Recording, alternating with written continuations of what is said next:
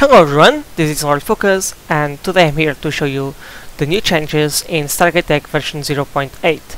So the first thing I wanted you guys to notice is that there's now whale integration, and you can see the Stargate's address by looking at it.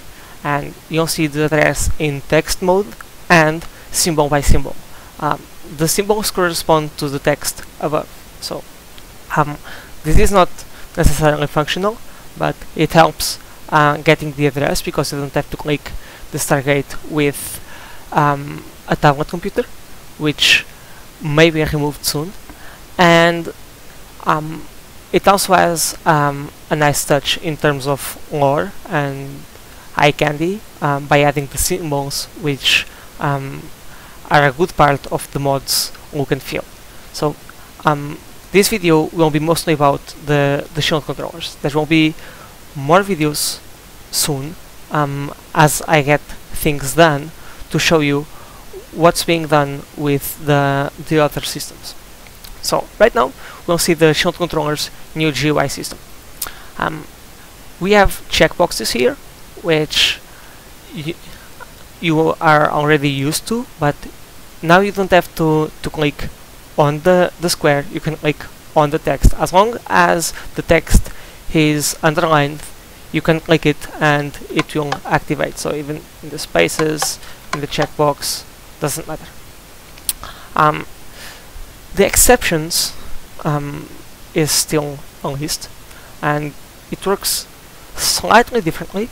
You will barely notice a change. So I can just write some text and press enter, or write some text and click here, and it will be added. And to remove, you select one of the entries and you hit the red button, and it's removed. Now a new thing here is the status log. This status log shows us how the shield controller is currently doing. So the amount of ionized particles we have, which right now is 0, whether or not the shield is currently emitting. So right now it's inactive because this shield emitter doesn't have, this shield controller actually doesn't have any shield emitters connected.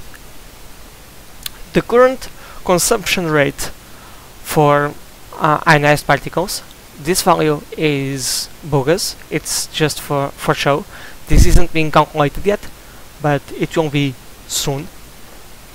And the control mode. The control mode is very important because it tells you right now what is the only way to turn shields on and off. There are more things you will be able to do with the shield controller.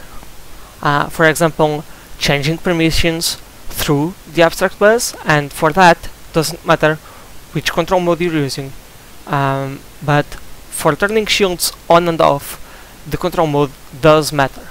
So first thing, we'll open the abstract bus tab, which has been changed, and we can see it has the default values. Enabled address 0000.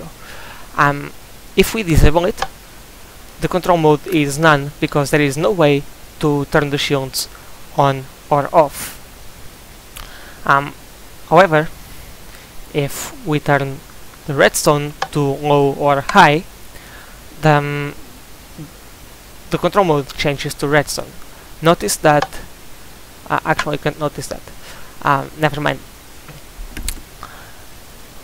If the, actually,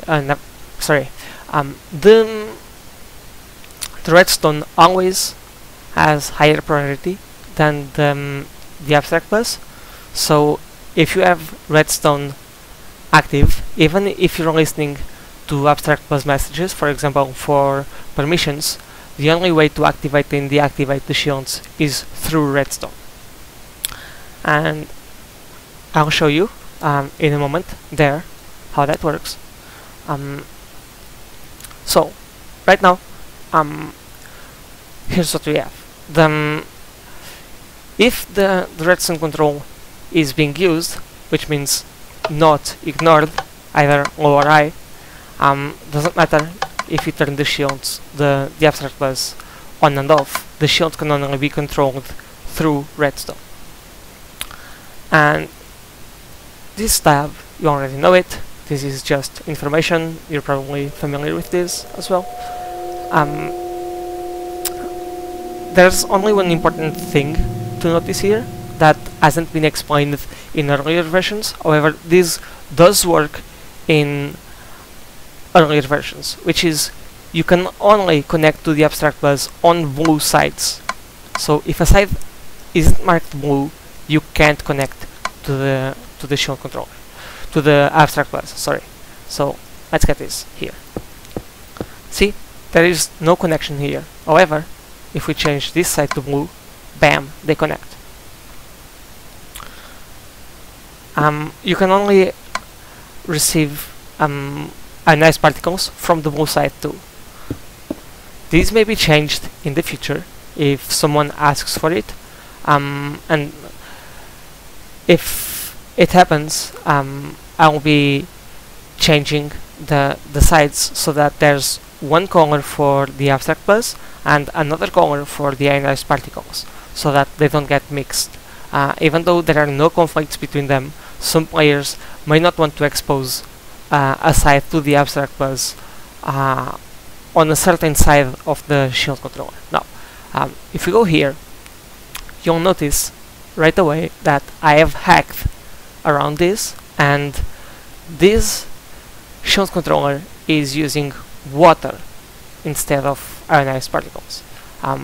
Don't worry, you won't be able to do it. I have done that in code, and only because ionized particles right now in the state the mod is aren't easy to obtain, so I'll just work with water until I can use something else. So let's fill this up, and as soon as we switch up to blue, there we go.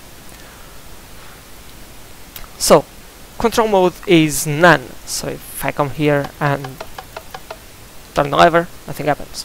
However, if I change it to low, you see the shield is active, and not only the shield is active,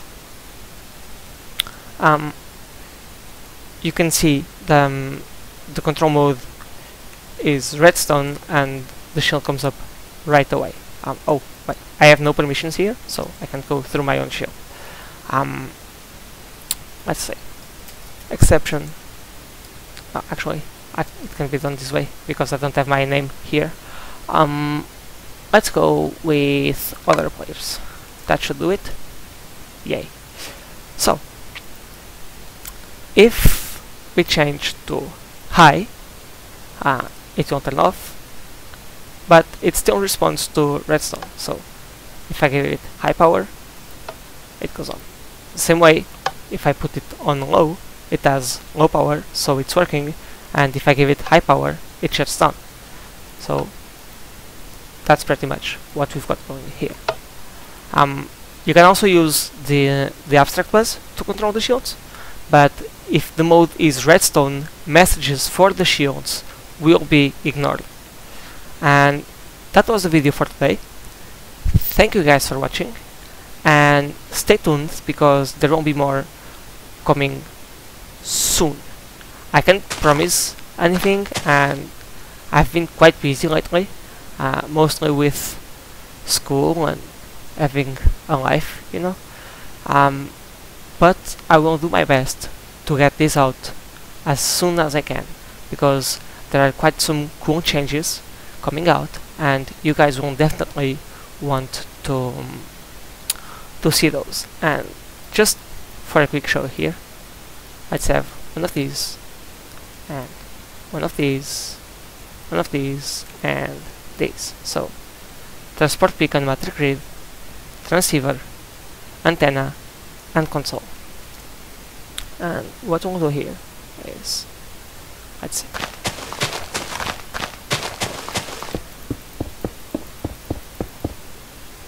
Woohoo! Fancy, right? Yeah.